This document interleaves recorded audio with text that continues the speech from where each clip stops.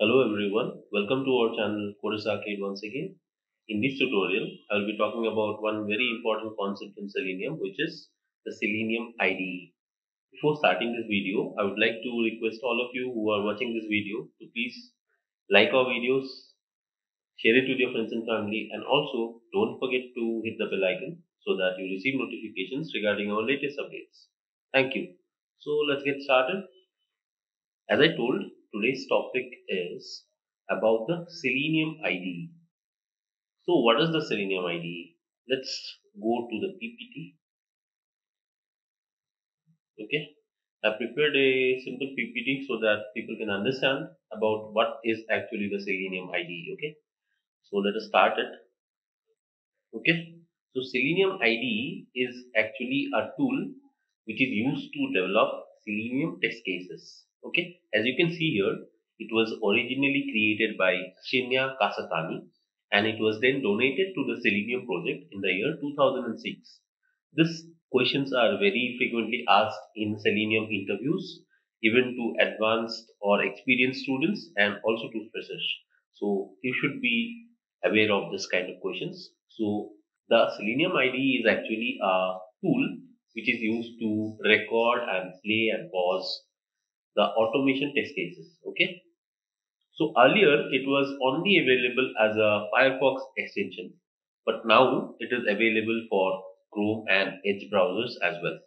Okay. It is simply a record and playback tool, as you can see here. It is just a record and playback tool used to perform Selenium tests. Okay. So anybody who is trying to start with automation with Selenium, this is one of the best tools or IDEs to start with the syntax of Selenium.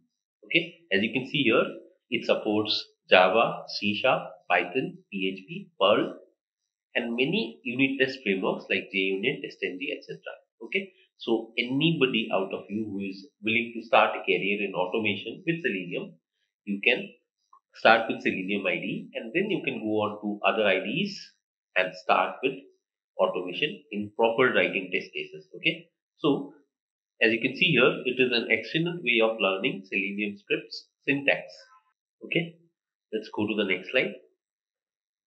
So in order to install Selenium IDE, we can find it as an extension in Firefox or Chrome. So we have to go to this particular URL as you can see here. So I will share you this thing. Don't worry, I will share everything in the description so that you don't find any problem while installing it. And you can see here, we have either to select Chrome or Firefox or Edge from the options. And then after you have successfully added the extension, it will look something like this. This is the Selenium IDE and here you can record a new test. You can open an existing project, you can create a new project, or this is the close button. Okay. So after you have added the extension, it will look something like this. Okay. So let's go to the next one. Let's discuss some features of the Selenium IDE, which is very important. As I told you earlier, it is a record and playback tool. So we can record our actions that we perform in the browser on a particular web page. Okay, then we can easily identify the IDs, the XPaths, and the debugging is very easy on that. We can save the test cases in different formats, as you can see here. It can be Java, HTML, Ruby, or any other scripts supported by Selenium. Okay, and the commands and the syntax are very easy to understand, as you can see here. It becomes very easy when you start with the Selenium IDE. Then afterwards, when you write the test cases, you will get a brief idea of what you are actually doing. We will talk about that when we actually are writing the test cases. Okay, don't need to worry about that. Okay, and we can also control the speed of the execution. There is a icon with the help of which you can control the speed. Okay, and we can either run a single test or we can run an entire suite. Okay, and we can also put breakpoints for easy debugging. So these are the features. Okay, and if you want to know more about the Selenium IDE, you can simply visit this website for learning more about the IDE, www.selenium.dev Selenium IDE. Okay, so that's it, guys. Let us go to the browser and see how we can install and get started with the Selenium IDE. Okay, so as I told you in this slide, Let's go to this URL.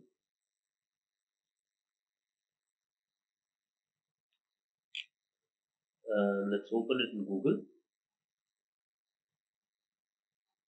Okay, you can see I am inside my Google Chrome browser and I have opened the URL selenium.dev/downloads. I will go to the Selenium IDE section as you can see here and I'll click on Chrome.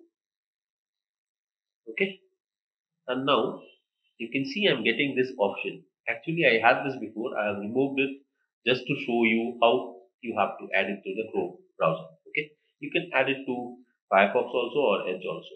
I prefer Chrome, so I'm adding it to my Chrome. Okay, so I'll just add it to my Chrome by clicking on this button here. Okay, it's asking me for the permission, so I will say add extension. Okay, you can see it has been added. And if you want to remove it again, you can just click on this remove from Chrome option and it will be removed. Okay. So now let's go here in this extensions button and go to Selenium IDE. I'm clicking on this just see here. See, this is how the Selenium IDE looks like. And here, just because it is a fresh one, what I will do is I will create a new project. Click on this and let me say first IDE test. Okay. Click on OK. And then here you can pass any URL and you can start working on with the URL. Okay. See, let me just guide you through all the sections of this. So here you can create a test. So I will just click on this plus button and I will click a new test, say first test. Okay. And I click on add. Here you can see this is my first test case. What I can do is here you can see this option tells you or helps you to slow down or fasten the execution speed of the test cases. Okay, so I will keep it in medium so that you can see all the things that are happening. Now the base thing that you want to do is you have to pass the URL. So http colon double forward slash www.selenium.dev. This is the URL that I'm going to automate here right now. So that's all here we have to do. Now we can just click on record button here and you can see what happens right now. Okay, so I'll just click on record. Now see, it automatically opens selenium.dev. Let me maximize this. You will see all these things are recorded there and it will do all the tasks for me. So okay, let me do some actions in the browser right now. I will go to downloads, I will go to documentation, I will go to projects, I will go back to the home page and let me go to blog. Let me just scroll down a bit. Okay, let me again go back to the home page. Okay, so after that, finally, let me close the browser. Okay, let me stop the recording by clicking on this button here. You can see here, right? I'm clicking this, it is stopping the recording. Okay, now whatever I did on the browser, all the actions have been recorded here. Can you see? Command, target, and the values. Okay, the open command has opened this selenium.dev URL and you can see I maximized the window, right? That was also recorded here. Set window size and I clicked on some elements. Those are recorded here as well. And finally I closed the browser. So this is how it is done, guys. You can see here. And now if you want to again play the recording, you have the play button here. If I run this, you just see what happens. See, it will maximize the browser, it will do all the actions that I have done before, and finally it will close the browser. I did some scrolling also, see, it will do all that. You can see here, it will do the scrolling and also it closed the browser. So this is how you can actually perform record and playback in the Selenium IDE. I hope you guys have understood this. Now, in the next section, I will show you how you can actually download that particular test case in your particular language that you are learning. Okay. So here, if you see, if I click on this three dots, I have an option called export. Okay. So you are getting so many options here. See, Java JUnit, JavaScript, Python, Ruby.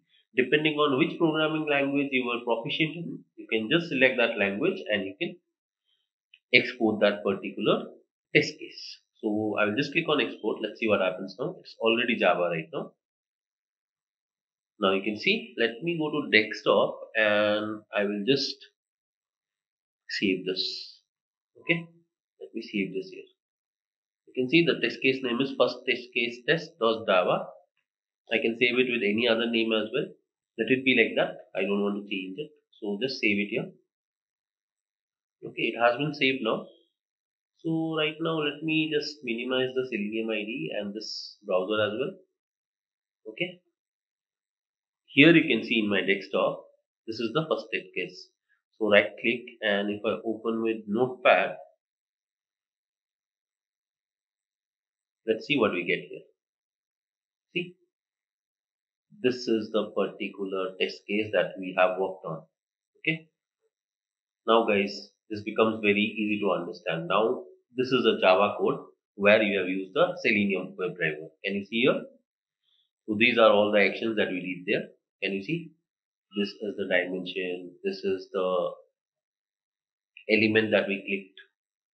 Dot click. You can see these methods are there. We have clicked on particular elements on that selenium.dev website, right? So all these things were done and finally the driver was closed or the browser was closed. So now you can easily start with your automation test case writing. Okay. This is the best advantage of using the Selenium IDE. Okay. I'll close this and let us go back to my IDE here. Okay.